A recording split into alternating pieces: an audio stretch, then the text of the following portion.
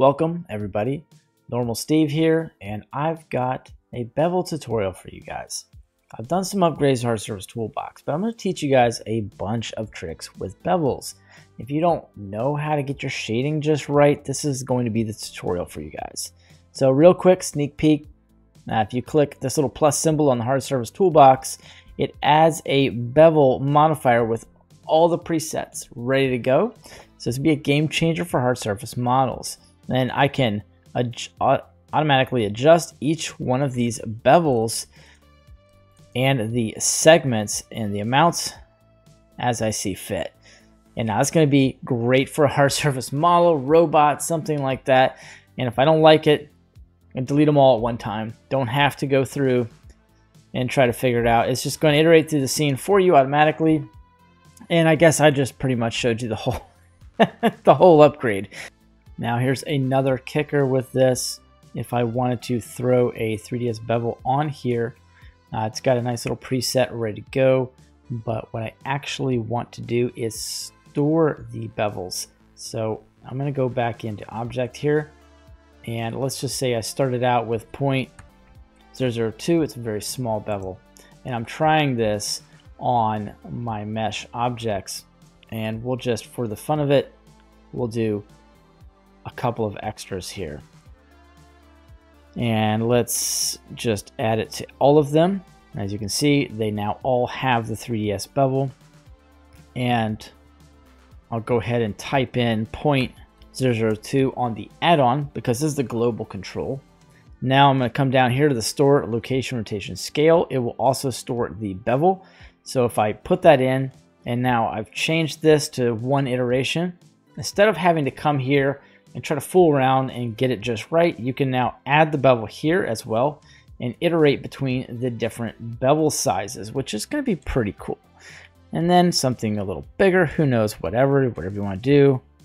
And the segment count, I can bring that down and I'll add that as well.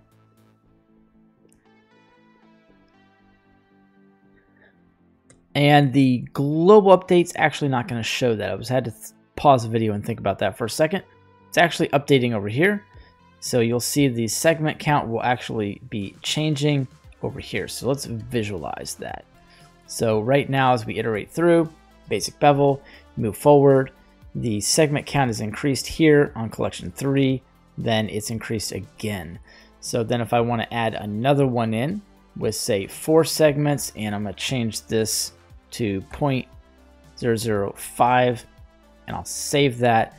I can iterate between these two and it will save the segments and the bevel, and it will update in the modifier tab here. It won't update on the add-on because the second you move this, you move everything. And so that's not going to dynamically update with it, nor should it, because it's not the function. So yeah, there you go. That's pretty cool, and I think that's going to be an absolute game changer for how you guys do bevels. If you want to go pick up the add-on, it's on Blender Market, and it supports the channel because I do want to just make add-ons and tutorials and cool things like that and write out software. That would be a nice day job for sure. And also, if you want, you can go over to the Patreon page and pick up add-ons over there as well for the low and get them every single month, all the updates, just like you would if you had got something on Blender Market. But the great thing is you can get a bunch of different add-ons and then all of the updates in just having one transaction, which I think is pretty useful. All right, shading is really important. And how are you going to get good shading? Well, number one way you're going to do that is go over here and turn on cavity. I've already got it on, but if you have it off, you can see it doesn't look too good. If you've got the add-on, the Hard Surface Toolbox, you can right click and then show cavity with that custom context menu, and it's going to turn on both, and that way you can play with the ridge and valley and accentuate the edges, and it almost separates the faces from the edge, so you can kind of see what's going on just a little bit better. So if we come in here, you'll see there's a definite enhancement of where those faces are separated, and then you can kind of play around with how you see this. Whatever works best with your monitor. You can change the shading back to studio, material, and just this flat setup here. It's okay, there's nothing wrong with that. Switch over to the matte caps if you want to check shading and see how your materials are going to end up looking. Like this is good. you can see that little stop sign, but if you turn it this way, it's all stretched out to a point. It's not going to be terrible, but it's not going to be like great right here. So you would have to fix that, do some different things to fix it. But just for the shading's sake, I like random. So if you choose any one of these matte caps, you can actually make the matte caps random. So something like that looks really good. You can sort of see everything. Now, moving on, but let's go into some bevel tricks and then we'll go back to that. Now I'm going to be using the Blender Kit add-on here, and I just want to throw a material onto this. So I'm going to get something like metal, and just 4.0 is glitchy right now. Still very glitchy. So let's get something we can definitely see. I'm just going to drop this right there. I want to jump into cycles, and all you got to do is literally just throw a cylinder in your scene if you want to follow along. You just throw a basic cylinder into the scene, jump into face select, grab these top and bottom, hit inset, and then we can do something like extrude faces along nominals and come back out and make sure you shade that auto smooth, and you'll pretty much have the same thing I've got. So I just copied a bunch of them into the scene, and now I've got this material. And Blender Kit's really good for this stuff. So if you guys don't have the latest version, yes, it is working in Blender 4.0. So back over to cycles, make sure that you're there. And I want to pull in these two objects. You can see, even though one has material and one doesn't, that it has the actual same topology. So let me just throw this on here as well. I believe it's this one. Fine, so now that looks good. I like that. Now, all you have to do is Shift A, and you don't have to hit S in 4.0, you just type in Bevel. That's all new. You can drop this in, and where you're dropping this in is on the normals. You don't even have to have anything attached to it, but I do have material. So as soon as I throw that in, voila, you've got a bevel. So if you have garbage shading, that's going to really just fix it for you. So if I hit M to mute that node, you can see exact same mesh, exact same texture. One has the bevel node on it, one does not. Now that's only going to show up in render. That can kind of save your tail if you're brand new at Blender. So that's wonderful. Now if we jump back over here, and just a little hint for you guys, if you are in edge mode, this is going to disappear. Your preset button is gone. So don't look for it because it's not going to be there. It's just going to give you a context error, so you have to jump back to object mode. I'd shoot you back to object mode with the add-on, but one way or the other, you still got to go back to object mode. So there you go. There's that. Now what we can do is we can go ahead and delete that, and Alt-H back, all this fun stuff here. And once again, if you want, you can now add the bevel, the 3ds bevel, to everything in your scene. Change all of these segments, and I'm kind of holding down Shift as I do this, Shift and left mouse. Then you can adjust everything, every single bevel, to be perfectly identical.